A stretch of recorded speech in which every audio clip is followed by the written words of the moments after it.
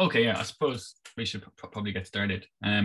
So kind of similar to yesterday, there's been some updates to the code and to the notebooks. Owen posted up his solutions, and so Pierce, and then I've uploaded the CME session and also the completed notebook from yesterday. So just in my terminal here, I'm in a directory where I keep all of my work stuff basically, and you'll see I have a directory called stellar-sww, which is where I did my git clone thing from the instructions from the email. So if I change directory into my stellar-sww thing, and I type git status, this is probably something like you'll see that you have changes from executing the notebooks. As I said before, there's kind of two options. You can just basically undo the changes, or you can commit the changes back up.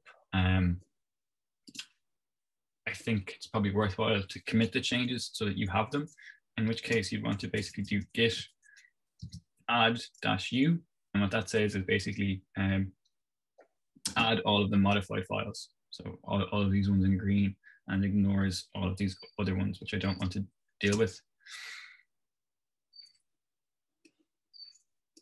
And now if we do a git status, it says that these changes are going to be committed, and then so I can do a git commit, and it's going to bring me, in my case, it's going to bring me into VI, but it should just open up some sort of text editor, and where you can type, whatever you want. I can't type.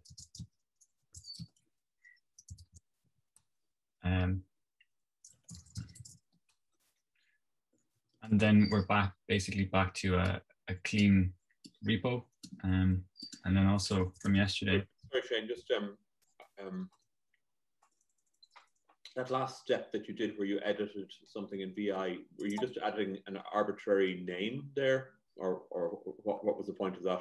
That's the commit message. So if so basically whenever you do git commit, it will open up some form of text editor. It depends on your system exactly what it opens up, but then that's what will show up in the git log. So if we do git log, so this is a log of all of the commits. So you'll see that's the one that I just made, and the idea is to have a message that describes what was changed. So you'll see what my last commit was: add complete radio spectra and CME notebooks. And usually these should be nicely named, because obviously that's kind of useful. That isn't so much, but I mean, this is just a demo repo, so it doesn't really matter. Okay, so I'm just giving a note on the content of the update, really. Yeah, exactly. And it can be more than one line. I mean, you can do lots of stuff, but don't want to get bogged down in too much. For now it's blah, blah, blah. Yeah, exactly. Okay. And then from yesterday, hopefully everyone should have something similar to this. You'll have origin, which will be GitHub, and then your username here, and then stellar-sww tutorial, and then also upstream, which is the main repo where all of the up-to-date code is. And so to get all of the up-to-date code, you git pull upstream main. I don't want to do that. Yeah, like that should work for you guys. I just don't want to run it because it's going to overwrite stuff that I have here. But if you do that, that should give you some output. And then if you ls in the day 3 CME session, you should have this notebook.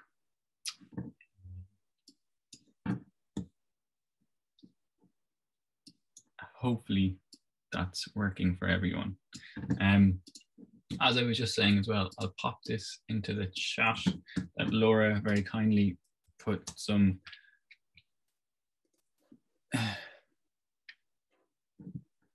git remote -v doesn't show me anything. Is it comment? Yeah, you've seen that. It should show something. It has to show something. You need to make sure that you're in the right directory though, because let's turn it on. Yeah. So like if you're not in the directory where you cloned the stuff originally, maybe show Shano when you do ls -la, if you're in a git directory, you'll see like a .git file. I think Mohammed's on Windows though is what we've so yeah so Perfect. if you are on Linux or Mac and you do an ls-a, you'll see this .git folder which tells you that you're in a Git repo. I'm on Windows. Yeah. So it should say something, but I'm just going to go through this first. So the first thing is, if you go to the GitHub repo, which I posted, there's all of the instructions that we talked about before, and some more instructions about how to keep up to date. The other thing is that you can launch the binder links. So I've actually done this and I've executed a bunch of the things, so it all works. So if you just can't get it working, just use the binder links, because it's more important that you follow along now and try and figure out any problems you have with your local setup later on, I would suggest. So that's that. And then again, if you've successfully managed to pull down the code, then you need to activate your Jupyter environment. So for you guys, that should be conda activate stellar underscore SSW, I think. I don't use conda. So for me, the equivalent command is work on stellar SSW. And what should happen is it should change the prompt to indicate that you're now in that environment. And then again, we want to launch Jupyter Notebook to start the notebook session. And that should then open your browser, and it should open your browser to basically this page here. Sorry, Shane. Just on that, you said conda activate stellar. Yeah, it's in the instructions here. I don't remember the actual command. Yeah, so it's this one here. Let me make it a bit bigger. SWW. Yeah. I think most of this stuff should tab complete, to be honest. It does for me anyway, so I don't have to remember what these things are called. But yeah, so it should be conda activate and then stellar SSW. And then you should notice that your prompt changes from whatever it was before to then start with stellar. Mine is saying could not find conda environment stellar SWW. I presume it's not SSW. It's yeah, it's okay, I'll tell you exactly what it is. Give me 1 second here. Again, I don't use conda. Oh, it is. It's stellar SSW. No. Yeah, it's stellar SSW. Yeah. Okay. Sorry. Okay. No, it's grand. I mean, I'm sure other people are having these issues if you're not. Yeah, I think that's just a typo, because Laura is used to typing SSW for SolarSoft, and yeah. But the key thing is your prompt should change, and it should change to this. Yeah. Right. And then once you're in this, you can then do Jupyter Notebook, and it should open up a browser, and you should get to a page. Let me make this a bit bigger, like this.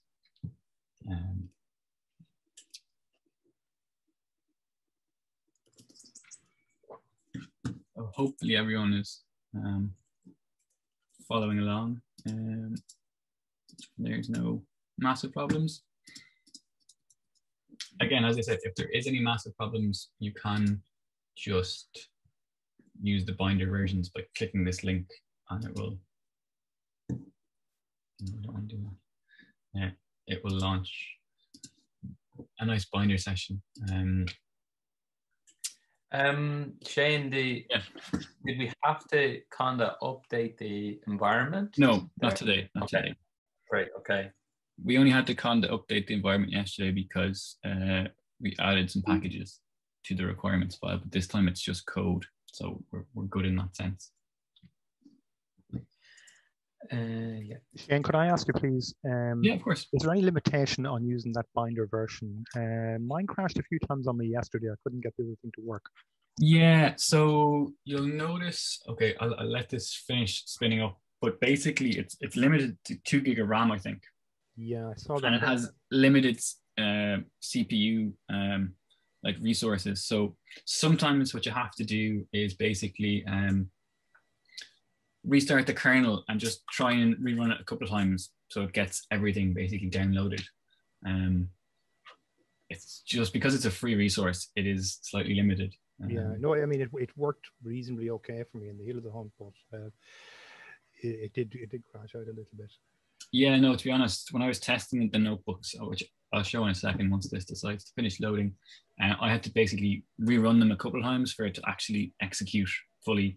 And again, I think it's just, yeah, they're very, very low power instances, which is also why it's handy to be able to run this stuff locally or on a server or whatever, so that you can get use the full resources of your computer. While that's spinning up, I will just briefly, I want to go back to yesterday. So I've now uploaded this Radio Spectre Demo Complete notebook, which has all of the commands to do everything, and they're all filled in. I've tried to add some more comments here and there to make things hopefully a little bit clearer. And then when I was doing it, I actually noticed that there's a really nice fundamental and harmonic emission in the Greenland Callisto data. So if you see it, look at this. Yep. So yeah, so there's a nice fundamental and harmonic emission just there in the Greenland data. I know, I presume people have already published loads of work on this event because it's so famous, but yeah, that was just interesting. Nice I wouldn't be so sure, actually. Yeah, there's actually a nice bit of fine structure in there as well. Yeah. Is that not the event that's in Kira's paper? Is it? I don't know. 27. I'm pretty sure it is, yeah. Yeah. It looks, yeah. Yeah, it It's is. here Yeah. on the wall next to me. Oh, she's the only one too. Okay, right. There we go. Anyways, it's just showing that you can find some nice stuff pretty easily. But that's all up there now, so you can run it from Binder and it should work. So back to what Joe asked me. So this is now running on Binder, which you can tell that it's not my local link. And if I go into the radio session and I'll open the notebook. Take a second. And if I do cell run all, the chances of it actually fully executing are kind of low. Basically, you'll see that it should get so far and it might stop. And what you have to do is just restart the kernel using this button and then do cell run all a couple of times. It just, because it's downloading stuff and processing a lot of data, sometimes it just hangs. So if that does happen, just restart the kernel and go to cell run all, and eventually it should work. But moving on to today. So what are we going to cover today? Basically try and look at some CME data and basically try and pull out a height time plot and fit some simple models to it. It's going to follow a very similar format to before. We're going to search and download some data, some coronagraph images. We're going to load them into maps. We're going to have to do a bit of really, not basic, that's not the right word, but kind of standard image processing techniques to try and enhance the CME front. And we'll find out why later on. Then we'll extract the CME front positions, convert these positions to heights, and then fit some models to height time data. That's what we're going to try and do. I should point out that what I'm doing is not strictly the most accurate way of doing it. It wouldn't be sufficient for science, publication quality stuff, but it's just to give people an idea of what's involved. And it's not far off what we'd have to do for a publication. But there are a couple of little bits that I just decided to ignore because it was easier. So I'm going to get started unless there's any other general questions or anything. See, there's some stuff going on in Slack, but what worry about?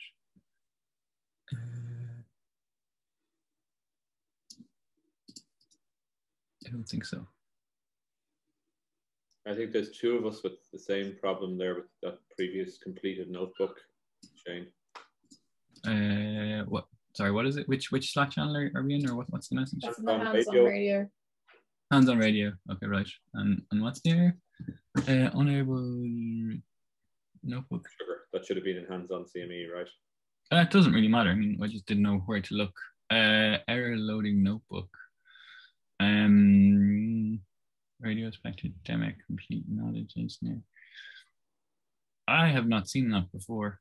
It's like there's a permissions issue on the file. And if you do a git status, what does that show you? Yeah, so if I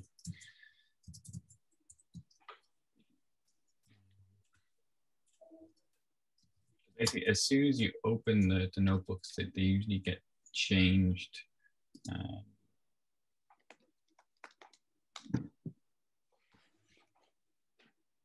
Yeah, I'm able to. Notebook did not appear. Yeah, it sounds like it's corrupted or something. To be honest, that's what that looks like. But when I try and open in the browser, it's okay here. And all of the different commit and status commands that you went through earlier all worked, and the conda environment change worked as well. And it opened this page okay. Yes. And so it was only when you tried to launch the actual CME session by IPYNB that it crashed. Whereas the other IPy notebook files open fine. It's just the demo complete doesn't open up. So example data, for example, opens. Okay. What about the CME session one though? Does that work? Because that's kind of what. Or is this? Hold on.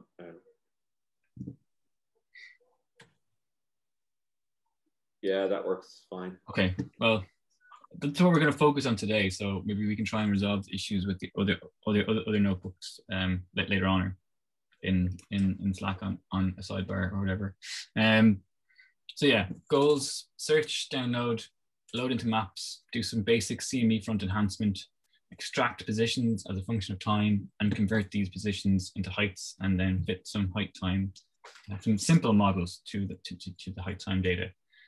So the standard imports, there's a couple of extra ones here. Why won't just scroll? Oh, there we go. Just because we need some extra packages. So the same as before, this should be getting a little bit repetitive now. We're going to use Fido to search for some data. So we give it a time range. Again, it's all from this event on the 10th, that big X-class flare, just because it's such a nice event to look at. Although we'll see that in the chronograph data, it's not so nice. It's actually almost too fast. And so in this instance, I'm going to look for LASCO data, which we heard Richard Harrison speak about earlier on. So LASCO is a chronograph on SOHO, and it's really our only regular source of chronograph images, at least along the Sun-Earth line today. And then we're going to do it by detector. So C2 is the inner chronograph. It images from, I don't know, 2.5 to 5, I think. I don't remember off the top of my head, but it's the inner chronograph. So it's closer to the sun, basically. So we'll do our query, and then we'll get back our query response. And so we'll see that we've got a bunch of files. They're looks like 12 minutes apart. They have a particular extent, type, and a size. Standard stuff, really nothing to worry about. We're gonna download these results again. So it's the same idea. We just pass the query into Fido fetch, and that will go off and download things. Don't worry about that these error messages, they can be ignored. And again, we get the results, which are a list of files. And then what I'm going to do is load them into map objects. So it's very similar to what we did in Radio Spectra yesterday, except this time we're using map. We just pass in the list of files to map. And this time we give it this extra keyword called sequence equals true. That basically tells SumPy that these are a sequence of maps from the same instrument, and they can kind of be interpreted as a sequence in time. And if we do that, and then I execute the plot command, do I have to execute all these? Maybe I do. Yeah. It will open. Hey Shane, sorry to interject. I'm not downloading anything with the Fido fetch. Are you seeing the results table? I see the results table, yeah, and then the C2 results equals Fido.fetch C2 query. I get an empty progress bar, and then the C2 results just gives me an empty thing. Um, Maybe Sarah, I'll work on it on my own time. Sorry, maybe I should put in it. And it's definitely C2 queries is not empty, and just double checking, and there's no typos or anything. Yeah, C2 query gives me results from one provider, 14 results from BS. So I'll just execute these anyways. I mean, yeah. It was working on. It works on my end. I got to the image. Okay. Weird. I'm not okay. too Maybe sure. I need to do something funny. Oh, what you could do is sometimes if there's overwrite, you could try overwrite equals true. Sometimes if there's problems downloading the data, it won't download them properly, and then the results object can be empty. So if you have overwrite equals true, it should try and re-download them. You could maybe give that a shot. Sure. Doesn't seem to have been the magic fix, but I'll tip along on my own here and just sort of check in every now and then. Okay. Yeah, Pierce, I'm getting a files downloaded 0% on that, even with the overwrite equals true. Will it work for you, Owen, recently, or like earlier today, or just now? I mean, it worked just now for me. Yeah. Okay, yeah, it worked for me too. I was able to download the data at least. Okay, well, it's obviously something specific to you guys. It could be that, I don't know, they've blocked you from doing actions or something. Yeah, like both of us are in the office here, so maybe network IT. Yeah. ISIT. Could stayed at home. Yeah. But if you do get them downloaded, you should be able to load them into the map and then plot it like this. And what did I want to say about this? Yep. I'm getting a JavaScript error. IPython is not defined. Do you know? Have you seen this before? When I tried to plot the map.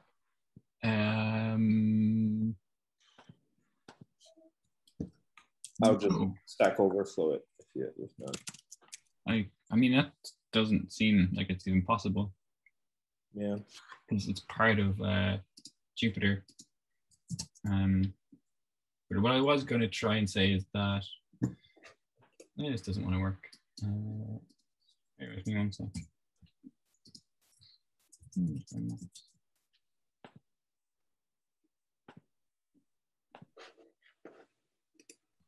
You got IPython installed, Cameron? I'm not sure. I saw that it says that you should use matplotlib inline. Yeah, but that should already be done at the very top. So if you see here, that's like one of the Well, it says notebook, matplotlib notebook, not inline. Oh yeah. So if you do inline, basically the plots would be non-interactive, so you can't do anything with the plots. Okay. So I should really have installed. It should be part of it though. I mean, if you did the Conda setup environment thing, like it's part of Jupyter. So I'm not too sure. Again, as always, you could always try and close Jupyter Notebook and restart it and turn it on and off again, the standard kind of thing. But there's this IPy MPL. Yeah, you don't need that. I wouldn't recommend that actually, because some of the stuff later on won't work. Yeah, but so what should I do? I don't know. Again, I would really say just launch the binder notebook and use that for the moment, because that will eventually work.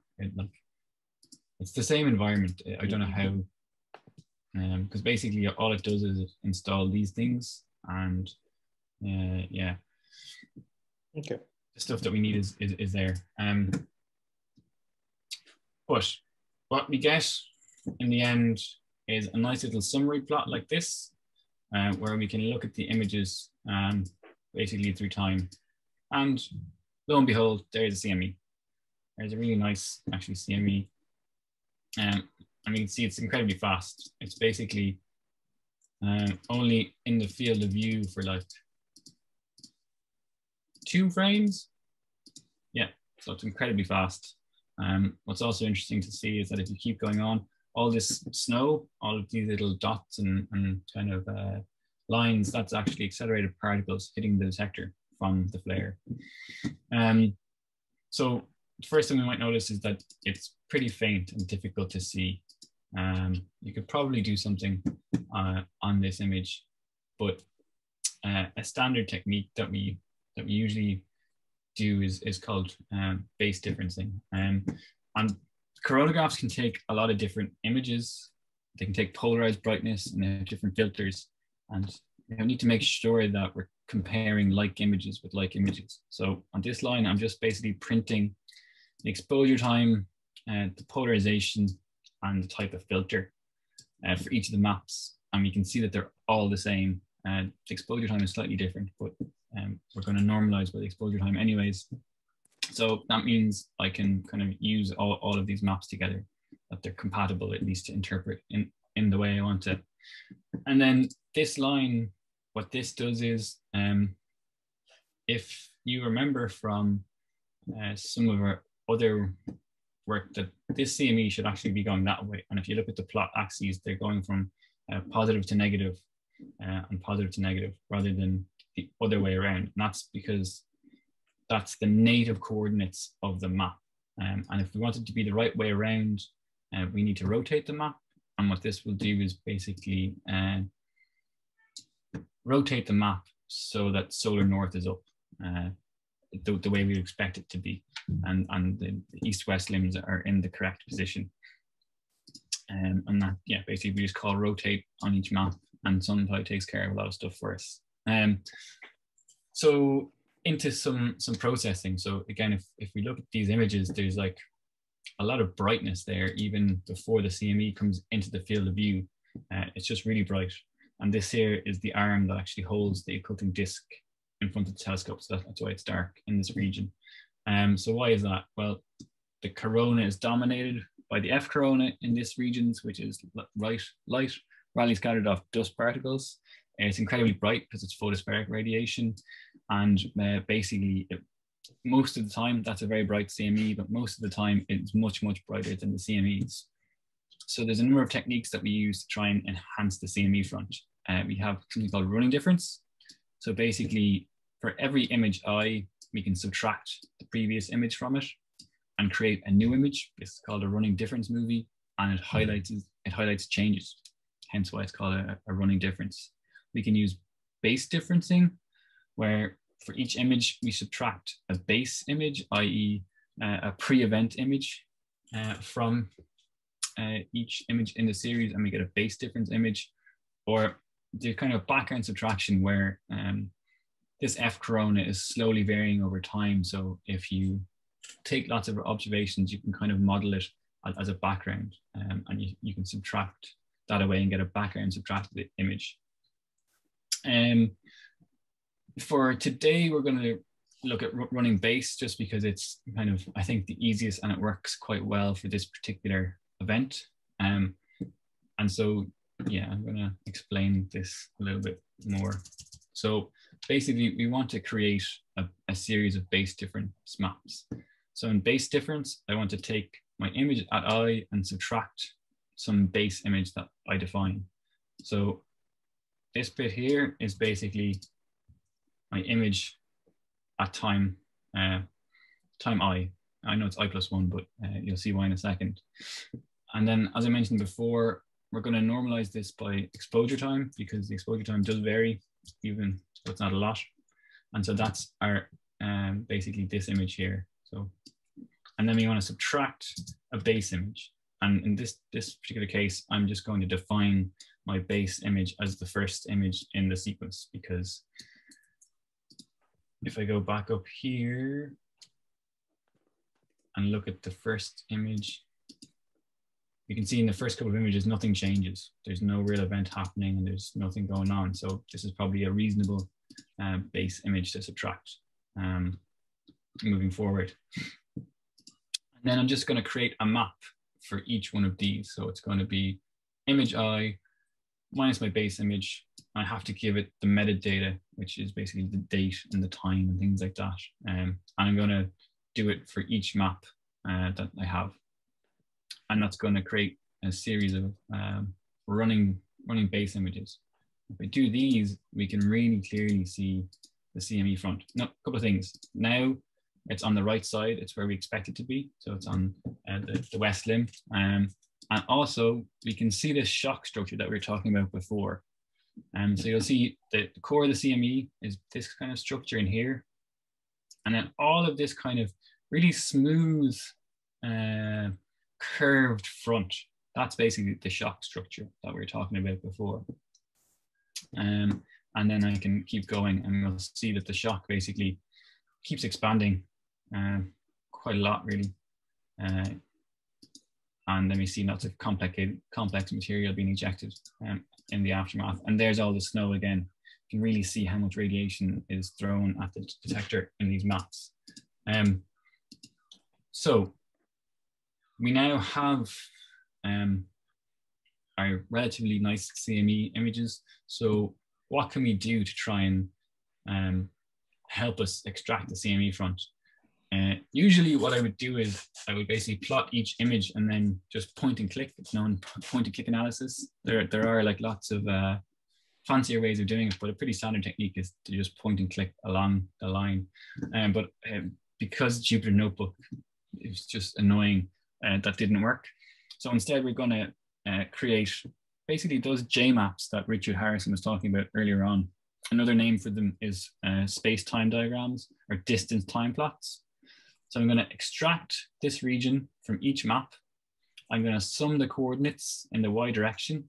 So I get basically a single profile, and then I'll stack them for each time. So maybe... Sorry to interrupt, Shane. No. We have a question from Mohammed. Oh yeah, go ahead, Mohammed. Yes, sorry. I would like to know, why do we normalize the images before subtraction? Why don't we just subtract the images? Well, because, so in this case, the exposure times are all pretty similar, but you see this one here. This one is not significantly longer, but it is longer than the rest. And so if you just subtract them without normalizing them, you're basically subtracting incorrect quantities from one another. So we need to normalize by the exposure time before we subtract, or else you subtract basically what is too bright of an image, and you get like a false, you get an incorrect base difference image. It's just to do with the exposure time and the units. Because if we convert everything to digital numbers per second, which is what we get when we divide by the exposure time, we can then subtract them from each other. It's a fairly standard process, because some of these could be drastically different. So, you know, if one of these was 10 and one of them was 100, and you try to subtract them from each other, it's not going to work. So I hope that explains why. Yeah, got it. Thank you. No worries, no worries. Okay, so I want to draw this box for each map in my sequence. I want to extract it, and then I want to sum over the coordinates. And so this builds on what Laura was telling you guys about, that I'm going to define a coordinate in arc seconds. So I want it to be 0, minus 200. So that's the bottom left coordinate, which would be there. And the top right coordinate, which is 6,500 arc seconds, 500. So I define my box, and then I create a submap by passing it in the bottom left coordinate and the top right coordinate. And that basically just extracts the maps. And what I get left with is a map that's 34 pixels by 500 pixels, which is essentially this little box. And then what I want to do is stack them in time and plot them. So ignore this for a second. This has nothing to do with what I'm saying, but basically I can stack them and plot them as a function of essentially time. And that's what I'm doing in this little cell here. And then what's nice is this bit of code, just like yesterday, allows us to kind of point and click on these images. So I'm going to point and click maybe there. So I've now point and clicked, and basically we have these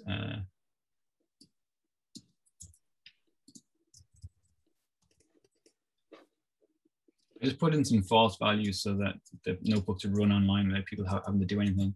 But you can see we now have this variable called C2 front pixels. And basically you can see that the first number is the pixel position, basically along this direction. So it's going this way. And the second number is basically the index, or the time of the slice. So we've got 12 images, we have 12 slices. And then we can basically overplot one of them to make sure that we're not going, we're not doing anything crazy. So basically what this line does is it takes our front information, we create a plot, and then we plot our C2 image. And then we overplot basically the coordinates that we just clicked on. And so it's not amazing. I should probably really move it out to the right a little bit. But for the purposes of this demo, we'll continue. So now I've only got 2 coordinates because this CME was so fast. It was only in the LASCO C2 field of view for basically two images. So I want to extract my times, which I can do, because again, if we look at the indices, so this is, remember, the index for a map, it goes from 3 to 4. So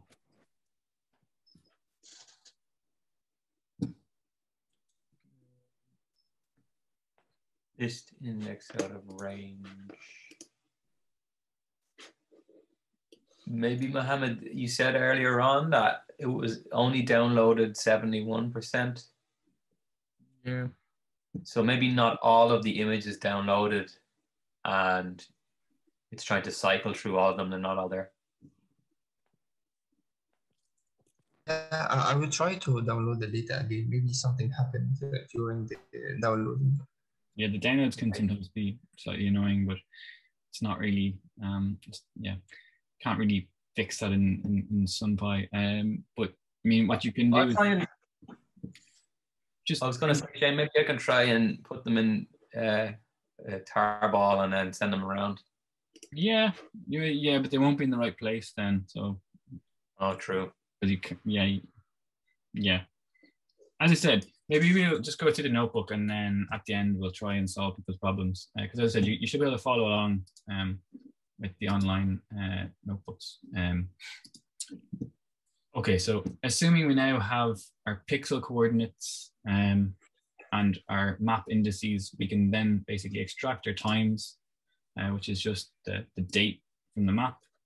And then basically we use, so this is a little bit complicated, but this function does what it says. It takes a pixel coordinate and gives us back the world coordinate, or the arc seconds in our map coordinate system. And basically I'm telling it to basically take each of my front pixels, the center of this this box. So basically I say the center of this box and out however many pixels I clicked. I'm then going to take that and convert it into coordinates, and then I can print them out. So I get a list of times, which matches up. This image is from 1600:05, 1600:05. The next one is the next image, which should be 12 minutes later, and it is. And these are the positions as sky coordinates, which Laura introduced us to, which we're going to use later on. So we now have our CME front in C2, and we can do the exact same thing for C3. It's the same process. I do my query, and I'll get my results, download them.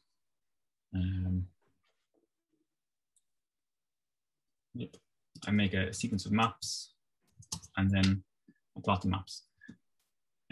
Because I've got however many 12 maps, and it has to do a fair bit of processing, it can take a while for this line to display. And so you can tell by the fact this is black and this is a star, it's still computing in the background. So I'm just going to give it a minute But essentially, we're going to do the same process now for our C2 images. So we're going to track our CME front from C2 into C3.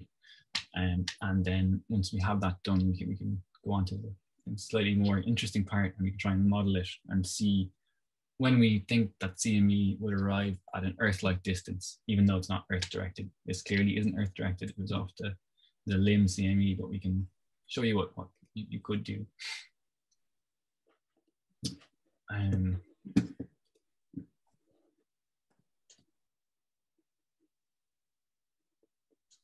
Look at these errors. Did you ever get anywhere with your IPython is not defined, Calvin? No. No, I even tried installing IPython. some.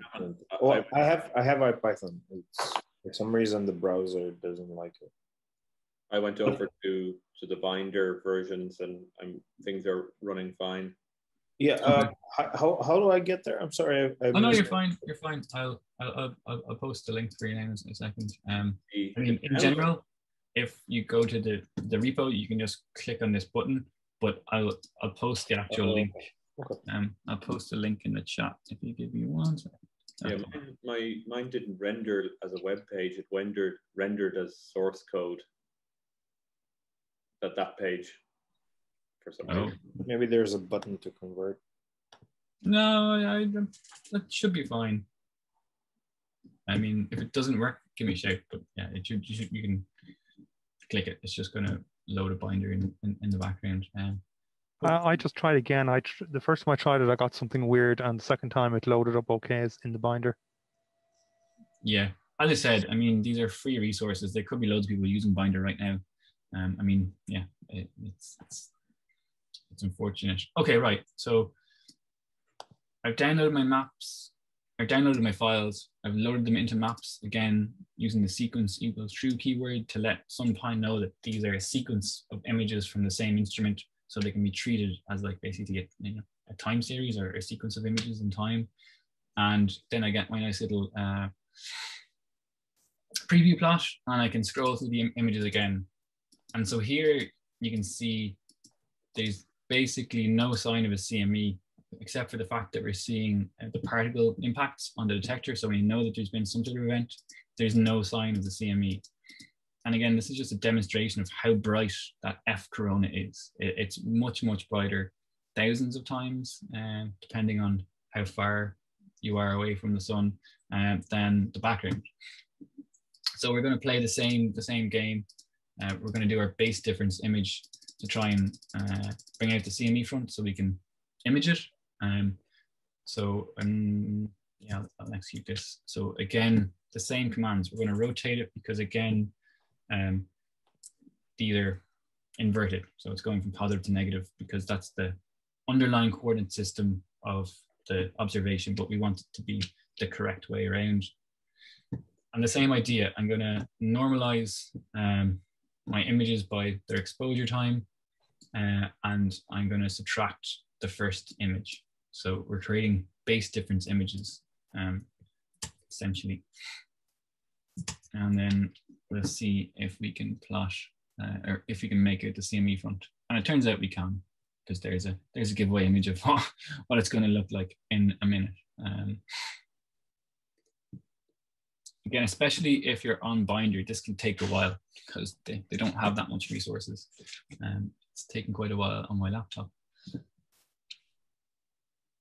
Probably because I've got lots of stuff open. Maybe I should close these. Yeah, so I'm going to close these.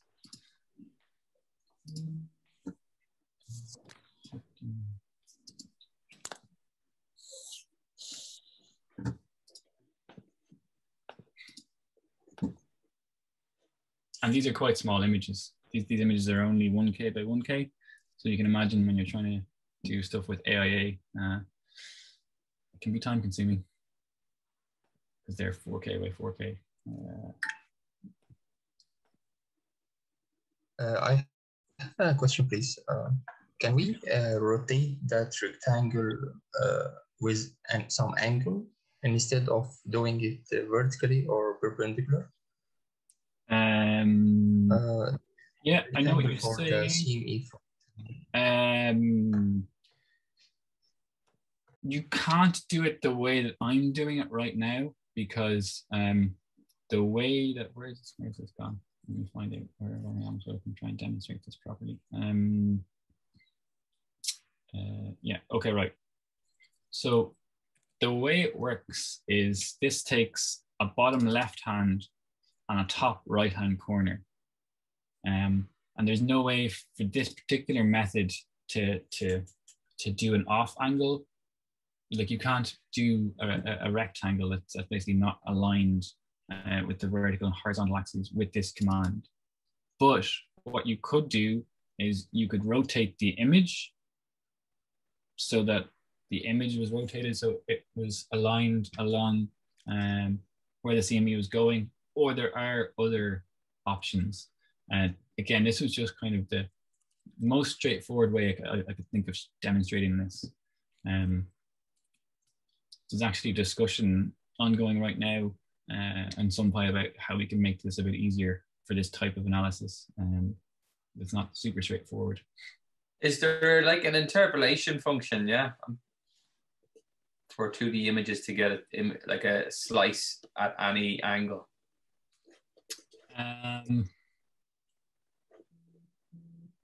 Is there? Yeah, I mean, there's a function that you can do, that you can say, I think it's get data at chord, or get, basically there's a function and you can give it a sky chord and it'll tell you the data that's at that sky chord. So you could figure out all of the coordinates in a given box and then get all of the values. But that would just be more complicated, and I just didn't want to do that for this particular demo. So in short, at the moment, that's not straightforward, but of course you can. I mean, it's images in Python, so you know, if you need to do something, there's definitely a way, but it might not be super straightforward currently. So now, again, I'm just quick looking our new base difference maps, and now we see a nice CME front, shock and CME front propagating out through the field of view. Again, it gets really, really swamped by particle hits due to the radiation later on, but we can see a nice CME front. And again, you can really see the shock, because the shock is this kind of really smooth structure further out, and the CME front is actually behind it in there somewhere. So you can do the same trick as before. Oh yeah, just in order to remove some of these, this is called salt and pepper noise. A lot of times it's black and white dots. To remove them, I just ran a small, a median filter over the image, which just replaces each pixel by the median of some neighboring pixels, just to improve the image quality and try and enhance the front. And you can see in this image that the salt and pepper noise is a lot less, but these streaks are still left because I can't really filter them out.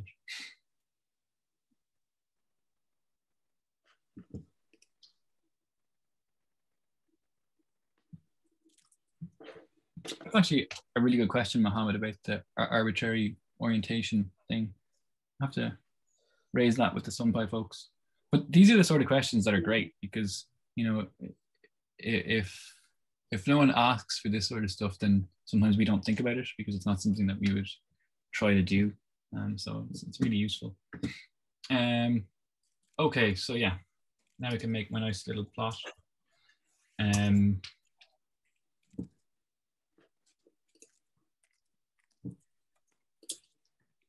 And yeah, if you do get an error about the index being incorrect in one of these, I mean, you can just try a different image. If it didn't download them all, there mightn't be 9 of them. So you could, 0 should always work. But I was just trying to pick images that show where the CME front is. So yeah, I'm gonna zoom in here a little bit. Yeah, so there's the CME front. And again, I'm going to play the same game. I'm going to define a box. I'm going to extract that box. I'm going to sum over pixels and make what's known as a space-time diagram, or usually when it goes further out, like with the heliospheric images, it's called a J map. So again, the same thing. for each of our maps, I specify bottom left coordinate, top right coordinate, and then I extract my submap and just append it to my list of submaps. So I'm going to run that line. I'm going to run this line. And now you can see something that's maybe looking a bit more like we expect. So again, I could go along and do my point and click, which is really subjective because you might be clicking somewhere else to where I'm clicking, and that's something that as a group we've looked at before, and that's why, oh no, that's not good.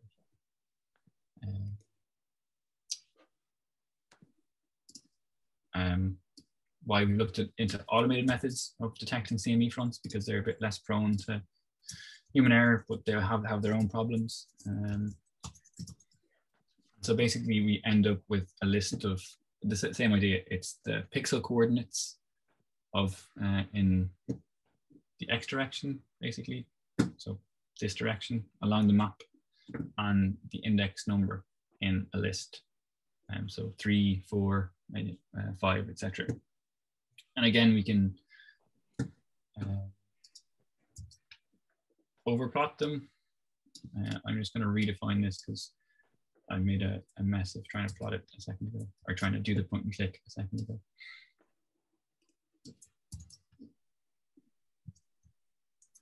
But we can pick a specific image and try and overplot and make sure that we're looking at the right structure. Now, we could argue all day about, am I clicking on the CME front or not? And that's definitely a valid question and something that you need to be careful of when you're doing this type of analysis. But just for the moment, we won't. But we can check a bunch of images, and it seems like I'm kind of following the same sort of structure. And so, again, I can extract my times and extract my coordinates, and we'll get a list of coordinates and times. So now I have a list of times from each telescope and a list of essentially sky coordinates for each telescope. How can I convert that to height times? So what I want to do is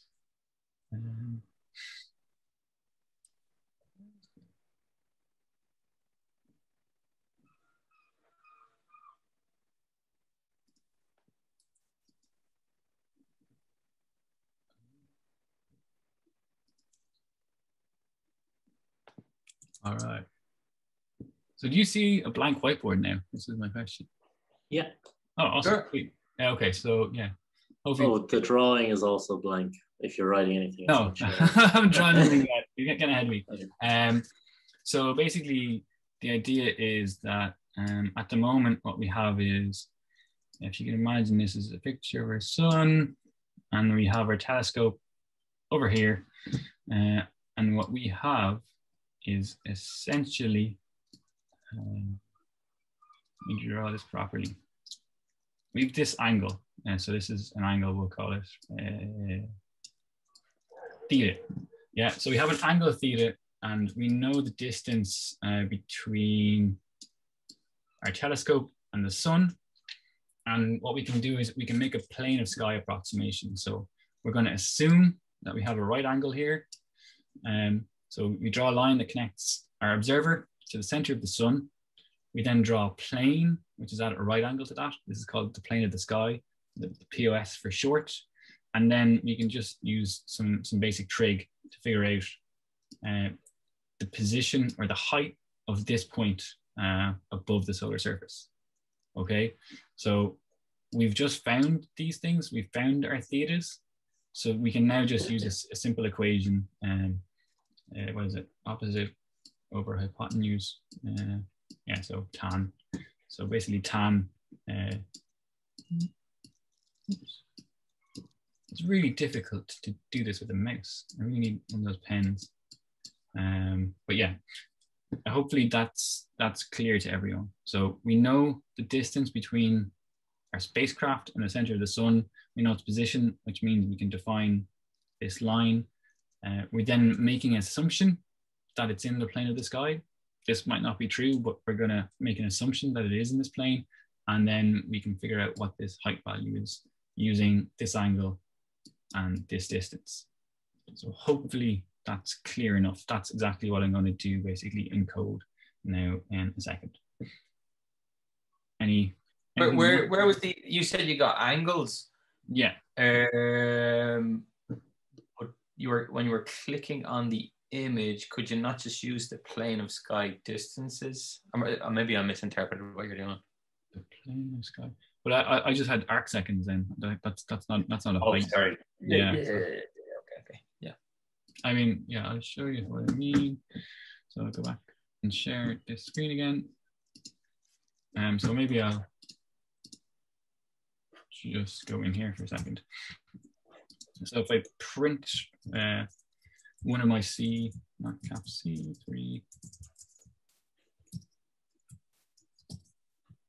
chord 0.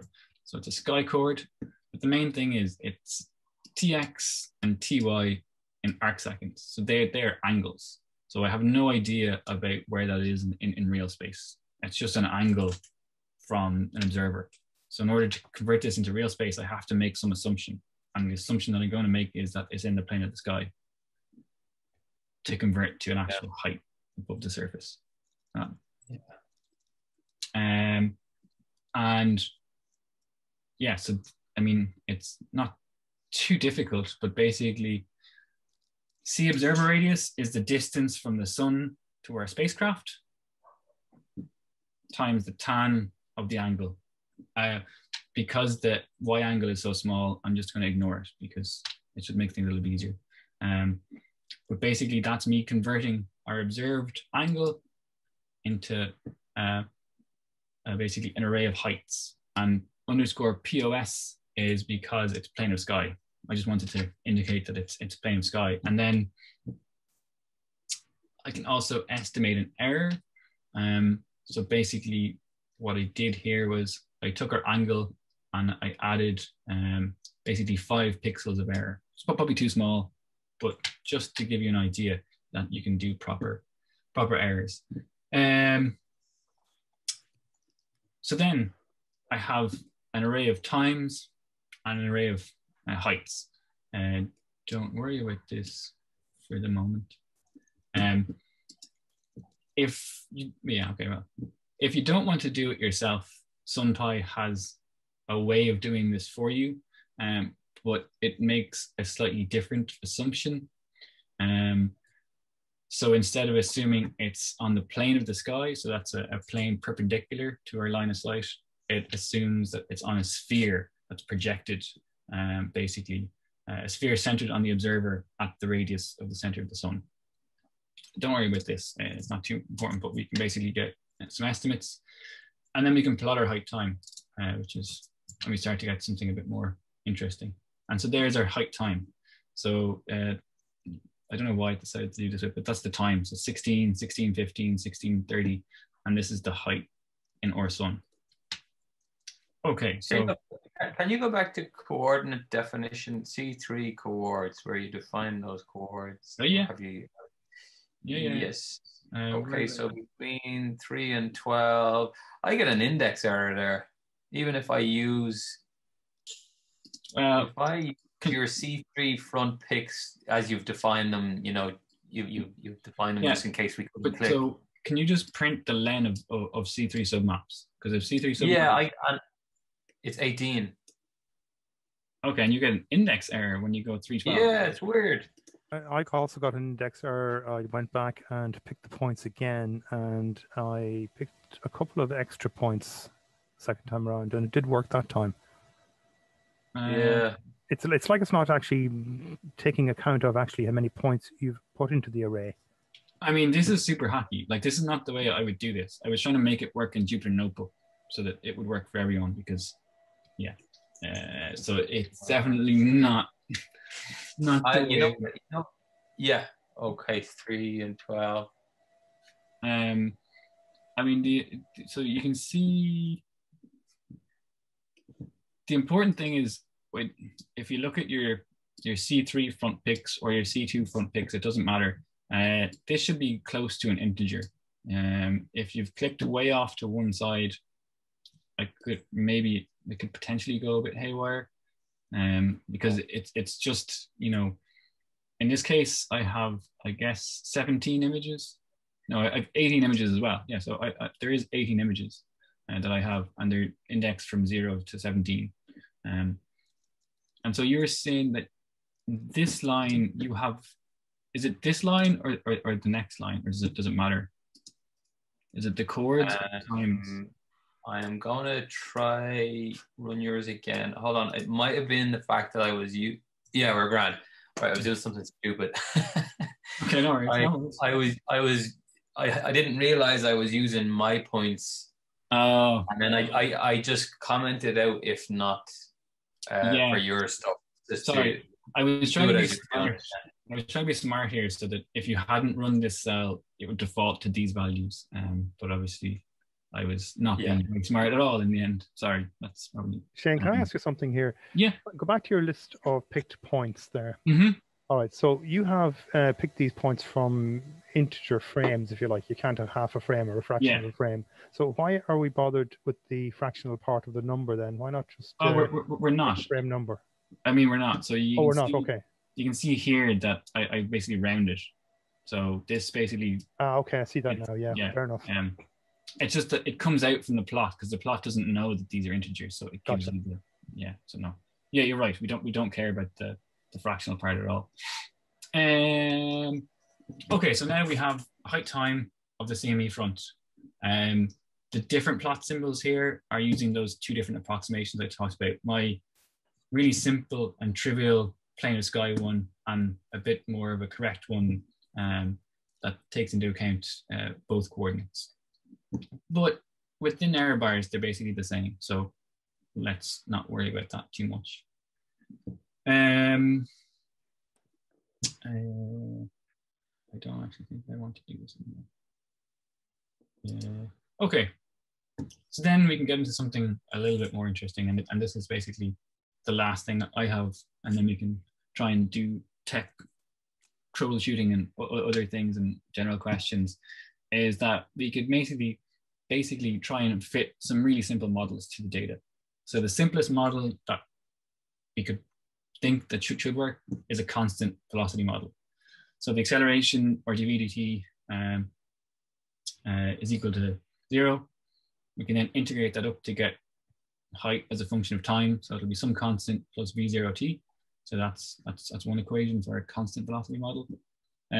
Or we could have a constant acceleration model. And in this case, a is not equal to 0, but it's equal to a constant. Integrate up once to get velocity, and then twice to get height. So we could fit these two functions to our data, and that's exactly what we're going to do. So I define a constant velocity model, which just is me coding up this equation really simply. So h0 plus v0t, and a constant acceleration model, which is h0 v0t plus half at squared. And then going to just, to make fitting a bit easier, I'm going to convert the times to start at the first time. So the first time will be 0, the next time will be plus however many seconds, and so on and so forth. Actually, I might just print this out so it's clear. T0. Yeah, so this is now in seconds from 0. It just makes things a bit easier. And then we can basically make a fit.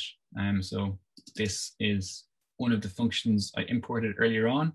And I'm not sure if you guys know it, but it basically does what it says. It fits curves. So I give it the function I want to fit. I give it the dependent data, or the x coordinate, if you want. The y data, we don't have to give either of these, but we always have errors, which we should always include. And then this is an initial guess. So I'm going to say that the CME has to start, or I'm guessing it starts where I've clicked, and I'm going to guess it has a velocity of 350 kilometers per second. And I then can pass this into the fit, and it'll basically give me a result.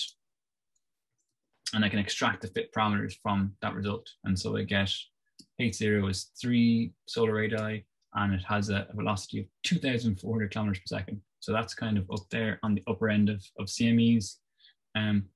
Seems a bit low to me, but you know, so then we can do the same thing for our constant acceleration model. It's the same sort of thing. Give it a model, the x coordinate, the y's, and our initial guess, and so we get a slightly different answer for h0. Velocity is much higher, and we see that it's decelerating. Yeah, and then so what we can do is we can basically plot these on top of our measured values and see how good or bad we're doing. And yeah, these aren't great. As I said, there's a number of things that we probably need to take into account. So these 2 data points down here are in the core 2 field of view. The rest of these are in the C2 field of view. The rest of these are in C3. And oftentimes when you go between telescopes, because they're different sensitivities, it's very hard to identify the same feature. So that might explain why this point is off. And then just for fun, we can then estimate by just, solving our equations for t given a 1 AU distance. We can figure out how long we would estimate it would take a CME to arrive at 1 AU. And so for a constant velocity model, it's 17 hours. And for our constant acceleration model, it's also 17 hours or minus 7 hours. That can't be right. So we'll just ignore that and say that it's 17 hours. So we covered a lot there. I don't expect you to take in a lot at all. This was just an example of what can be done, and kind of showing you some really simple examples of the kind of analysis you can do. I thought we could spend the rest of the time maybe trying to solve any technical problems or just general questions about any of the sessions that we've had so far. I don't really mind. We can talk about any of them going forward. So has everyone been able to execute this, at least in the binder online, if not locally on their own machines? Okay, that's really good. Is there any the question? binder quick or slow, Common? How did the binder? I haven't used it before. It was totally fine, actually. It's pretty cool. I didn't know about binder. This is pretty awesome. I think you can develop your own, because like if you have private repos, you have to do your own binder hub. Yeah. You can host your own kind of on-premises version of binder. And there's also Colab as well. So Colab is a Google version, and it's kind of similar. You can point it to a repo and it'll load things up. No, yeah, it's pretty nice, especially if you're collaborating with someone to do some, like, test out some new stuff. I think that's pretty cool. It's like the Google Drive version of Python development. Yeah, kind of, yeah. It's pretty neat. That's a really useful tutorial, I think. Yeah, I found out what the error was, and sorry to cut across you, Peter, but you had the same problem as me. It was an issue with the NASA website that the LASCO data was on and our IT. Not a firewall, but something slightly different. I don't know. Are you really? Oh, that's man, DISIT. They're great at helping us, but they're like, firewall is super annoying. Were we blocked by NASA, or was DIS blocking us? I don't know. He said that he had to add it to the DNS manually, and that it was a problem with NASA.gov. So. Okay. But yeah, sorry to detract from the point. It was No, it's good. It's good because I was really confused about how what was happening if it wasn't a download error. I should maybe mention just on that point. So where are my downloads? Okay. So Fido returns essentially a list, but it's not totally a list. So dash, if there is download errors, yeah, there's this .errors thing, And if you print that, that will contain any download errors that you got. So you'll know if something hasn't downloaded, or hopefully you should know if something hasn't downloaded. So that might be useful, and that works for FIDO anywhere. So in SunPy, in Radio Spectra, in whatever else you might be using FIDO in, you can always look at the dot errors of the fetch result, and if there are any errors, it means they haven't downloaded. So that's. So Shane, would that have worked for me the other day when I was having problems getting some of the data from a FIDO query? So I think put in a loop to check that and to throw an exception. I think the problem that you were having was on the search. It was that when you searched, you were only getting the XRS data and not the AIA data. That's it. And yeah, so again, it's really hard for SunPy to know, is a service down or is it just not giving us answers or what? So yeah, sometimes it's very difficult for us to give useful error messages to like external APIs, but it's definitely something that we need to try and improve on. So I don't think that would have helped in that specific case. Okay. But I do think that the servers were just down because I tried it later on and it worked fine. Yeah, no, it did work fine for me later on. I haven't gone back to it since. Yeah, so that's just kind of one of those things. You know, I guess anything on the internet, it's never guaranteed to be alive when you go to try and access that resource. How did anyone or everyone else get on? Was there any big problems? Mohammed, did you manage to get anywhere in the end? Now I'm running on Binder because I have still some issues to download the data locally. But for some reason, the progress bar stopped. Like it doesn't end at 100%. But if that does happen and you're on Binder, what you want to do is restart the kernel and then basically just rerun the cells. You can just do cell run all. Sometimes on Binder it just can't. I guess it just gets stuck with resources, or there's lots of people using Binder and it just will stop. So if you try it a couple of times, it should hopefully get you the whole way through. I had to do that myself. Mm-hmm. Yeah, and locally also on my laptop, it doesn't download the data completely. I don't know why. That's very strange. Again, I mean, you heard Pierce say that like in Dias there was issues getting to the server. I mean, if you have any underlying network or connectivity issues,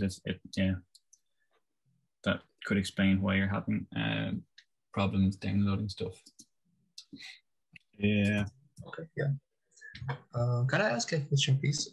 Yeah. So how can, or is it possible to modify this code to obtain the mass of the CME, maybe from the intensity values to convert it to masses? So that's a good question.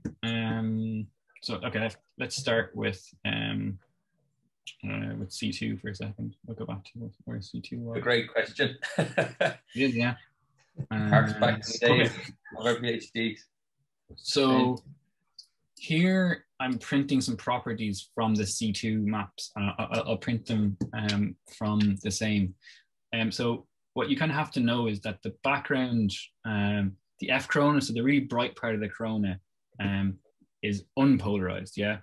So the emission from the F corona is unpolarized. However, the emission from CMEs is very polarized. And if we want to try and estimate the CME mass, what we need to do is we need to take polarized images, a series of polarized images, to try and find what contribution is polarized, which means it's coming from the background F corona, or sorry, unpolarized, which is coming from the background F corona, versus polarized, which is coming from the CMEs. And so you really need polarized brightness measurements to do this. And you can see here, in this case, the polarization filter, which is the second one, is clear.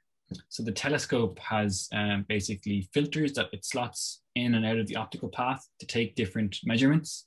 And in this case, all of these measurements don't have polarization information. So it would be very difficult to convert these maps into CME masses.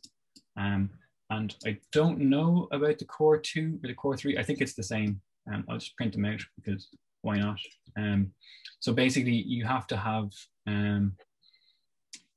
polarization measurements to try and obtain, at least for the most part, you need polarization measurements to try and obtain CME masses. Yeah, and again, that's it. Shano, if from the total brightness measurements where you don't have polarized brightness measurements, I think they can make estimates of what the F corona is and then take that away. So you're only left with apparently the CME contribution, and then you get mass from that. Yeah. So I mean, we kind of did that. So we took a background or base difference image, and so whatever is left after you do this background subtraction should be related to the CME mass. But for example, in this event, the shock was extremely bright, and that's, I mean, how would you deal with that? I mean, I'm not sure actually. I don't really know, because that's not. Yeah. So it's not trivial, and yeah. Yeah, that shock wave will maybe will give misleading values because it's too bright at some frames. Yeah, it definitely would. And also, you really need to use the proper prep routines. So unfortunately, they're part of SSW IDL, and you have to properly prep the images. So I've just taken the FITS files and done some simple things to them. But in order to get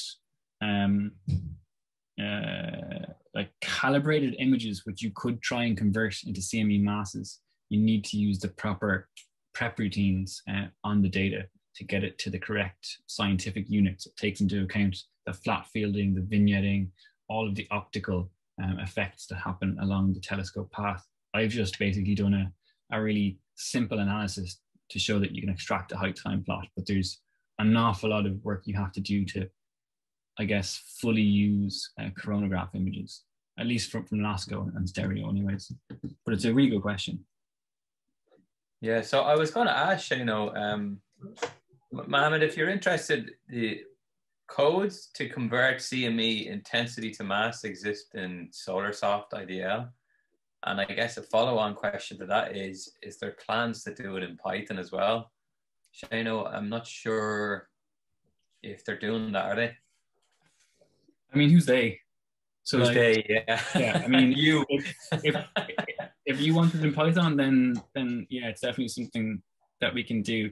It's all kind of, contributor led. So if someone wants it in Python, we'll help them to do it. But no one's paid to develop SunPy, so it's all contributed time on people who are doing analysis that they want to do or have to do, and they want to do it through Python. So at the moment, the CME slash coronagraph slash heliospheric imager stuff, it's not great just because the community is focused more on solar disk observations. But that's not to say that we can't start something.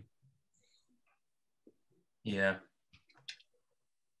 I have the code here. Great, thank you.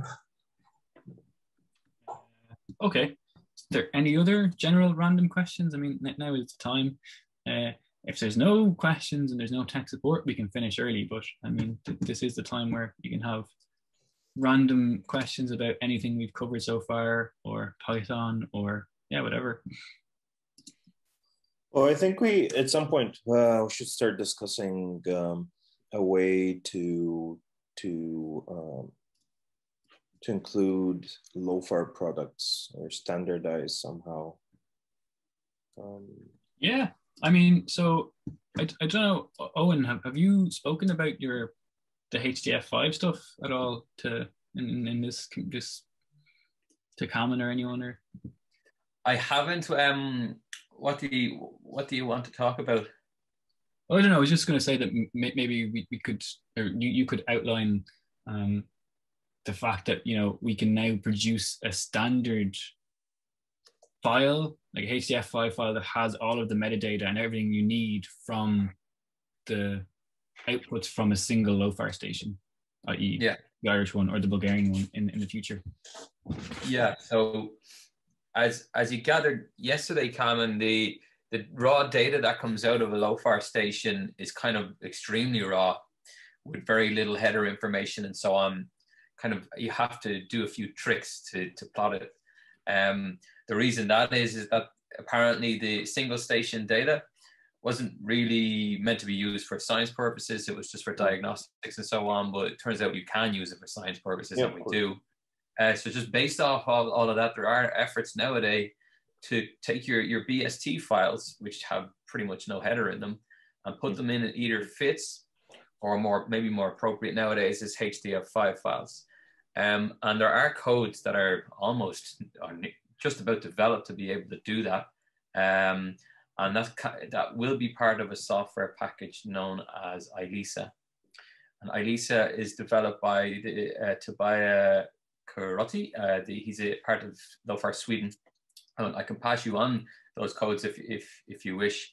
And basically the output is like a standardized file where you don't need to manipulate the data and do lots of different things to it, you know.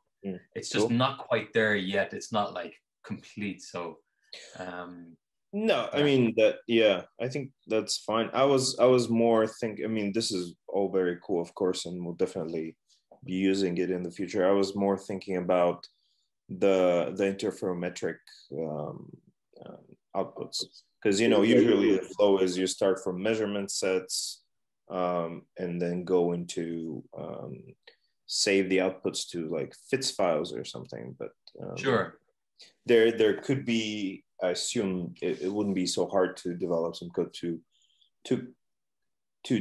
be able to inject the information into SumPy maps once you produce your images, from the interferometric imaging. Sure thing. Well, we have pipelines in order to do that. So I'm kind of developing my own pipelines where we use something called the default pre-processing pipeline. That's like LOFAR's standard, how to calibrate your measurement sets, basically. Yeah. And then we use WS Clean to produce the images and deconvolve the images. Yeah. And then we use Python at the very end to go from RA-DEC into helioprojective. So those steps all exist right now. In fact, Peijin has come a long way in developing something standardized that we can all use, which you may see. I'm not sure what Pietro's plans are for his workshop at Astron. So you may see a little bit of that at Astron. As well as that, I've taken it can be rather slow when you're doing many measurement sets in sequence, especially if you have like 10 of them for 10 different frequencies. If you want to process them all and image them all, it could take hours and hours. I'm developing a pipeline right now that's does that in parallel. So it's pretty quick. All you need to do is point to your solar measurement sets and your calibrator measurement sets and a model, and just do everything for you. I wonder if I can share that. I'm not sure if I've talked to you about that before, Carmen, or if I've shared that with you before, but I'll send it on now. I mean, just to add, the key thing for SumPy is if you have the requisite WCS information, you can load it into a SumPy map.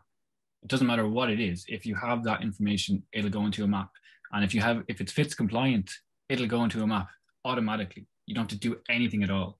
It's only if you have non-standard WCS that you have to have kind of custom support. So as Owen said, I mean, if you can extract that information from the observations and put it into the right format, it will just go into a SumPy map kind of without any hassle. Okay, so you guys mean like right at the very end, the developments that are going on to get LOFAR and nice SumPy images kind of thing? Yeah. Well, yeah, that's what I was thinking about. But of course, the entire pipeline is important. Have you seen, Cameron, there's a page on SumPy with sample LOFAR data? Yeah. Where it does that conversion. Have you seen that? No. Where is it coming again? It'll be an example gallery.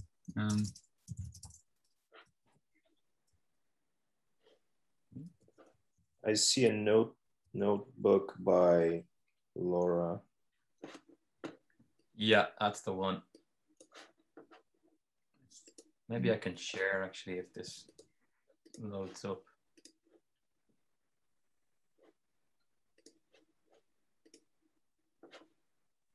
create a helio. Yeah. So it's basically actually, Shane, you can probably describe this a little bit better than I can. Maybe you should, because you know these sky coordinate systems. Do you want to do? Yeah. Yeah. Would you? Yeah. Yeah. So I mean, you can just send me that link because I actually can't find it. Was it? I thought it was in one of the example galleries, or is it? Yeah, I sent it in the Zoom chat there. Okay, sweet. Okay,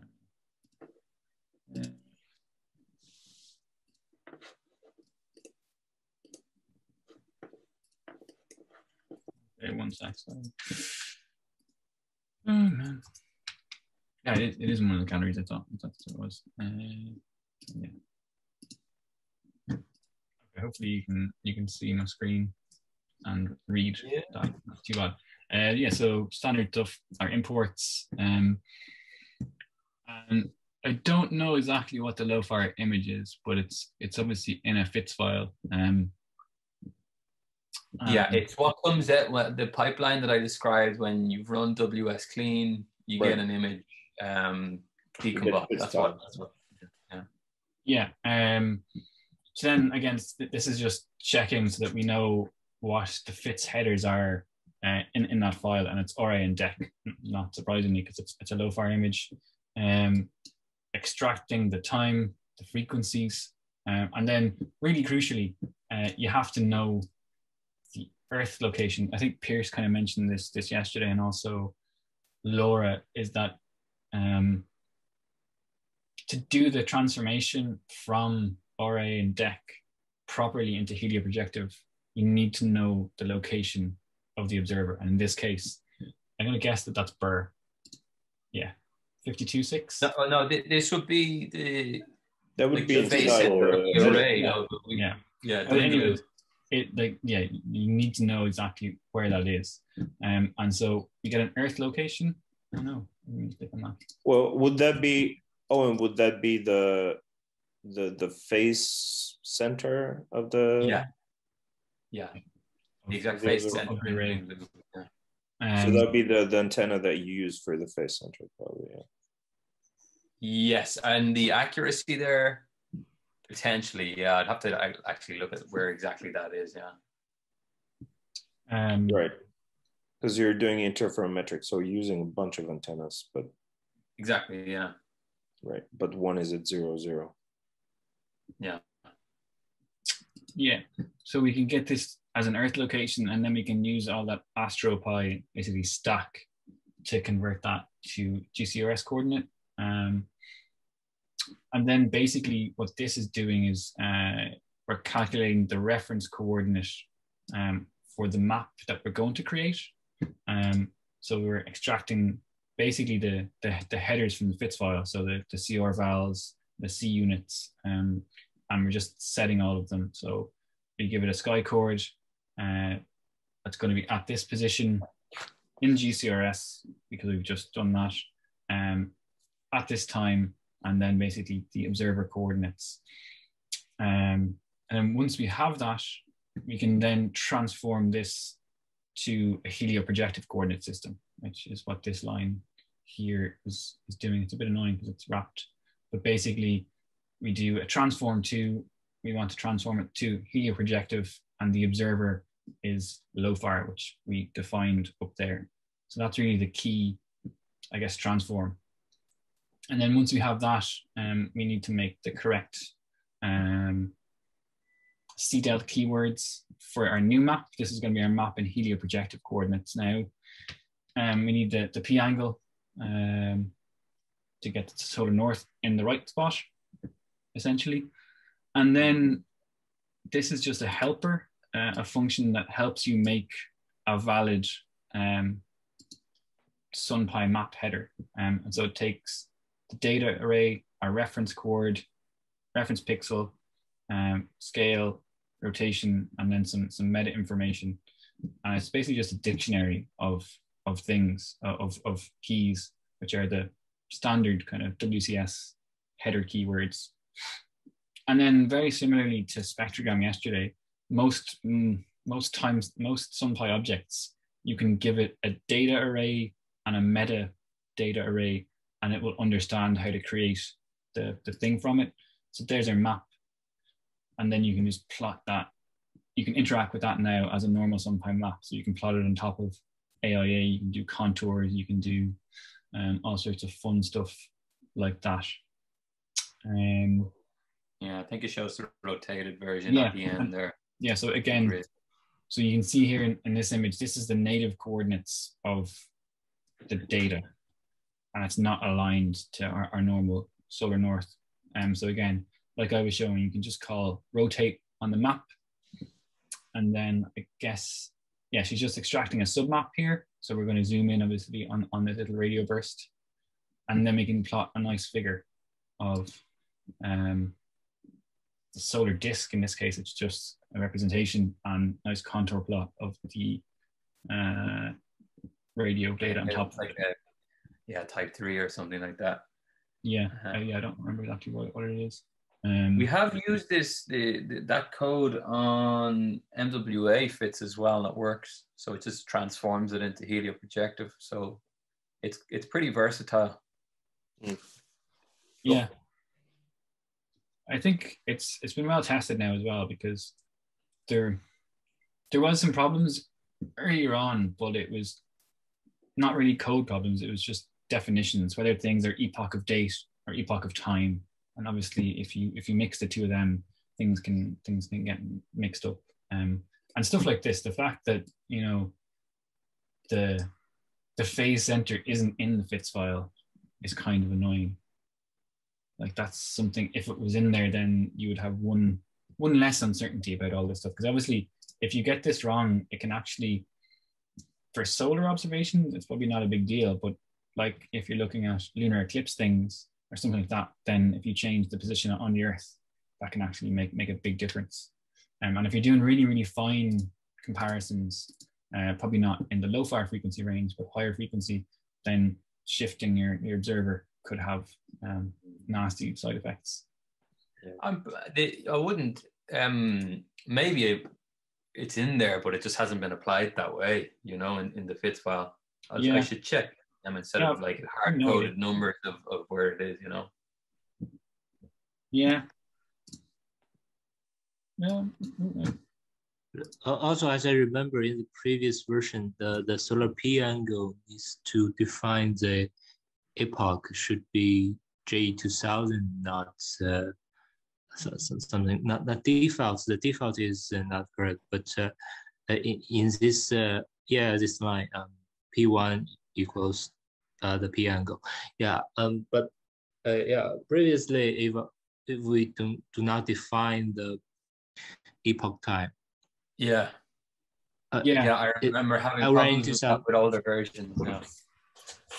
Yeah, that's a epoch of date versus J2000 epoch or whatever. It's like previously I ran into some problems when I do not define JPOC, but not epoch equals J2000.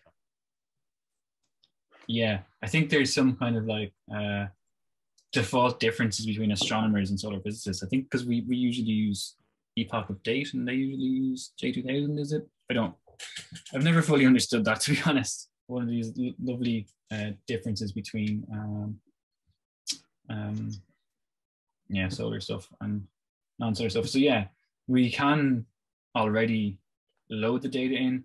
We could obviously make this a bit nicer, you know, if someone opens an issue and says, I'd like to be able to read in a LOFAR FITS file into a map, can you add, a map source so that it does it for you? We can absolutely look at doing that. Like if there's a need and people want something, that's something we could definitely look at doing. As I said before, it's kind of like, unless people ask for things, they won't get done. And if more people ask for them, then they'll get more priority, I guess, from the SumPy team to try and support them. This is kind of awkward to have to do all of this stuff, especially because most of it is automatable. I mean, the vast majority of this, all you really need to know is this. Everything else is extracted from the FITS file, as far as I can tell, anyways.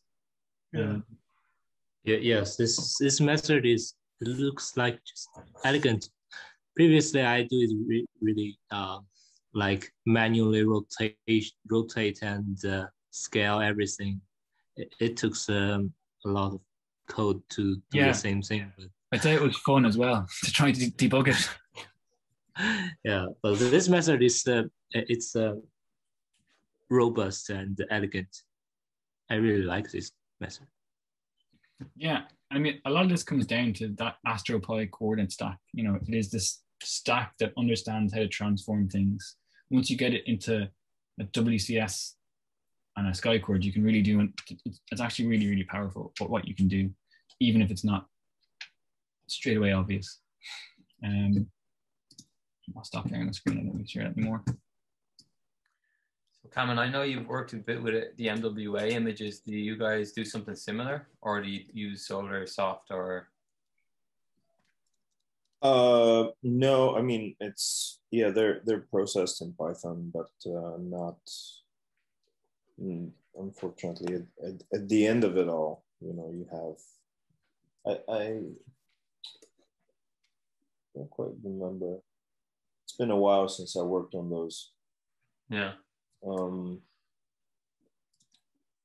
think I tried putting the output of those FITS files into a SumPy map. At the time, it was quite difficult. I don't remember. Yeah. I'm sure now it's much easier with the new updates. So. I know there was the same kind of difficulties. There was the MWA. We were talking to Divya O'Brien about it, and we're talking to Bin Chen about it in the OBSA, and we didn't have a common way of just taking RA deck images, converting them to helioprojective, you know. And there was talk of making it totally standardized for all radio stuff, but we didn't really follow up on it. But I think it still should be done. That and that code that Shane just showed there, I think that's definitely a start of it, you know.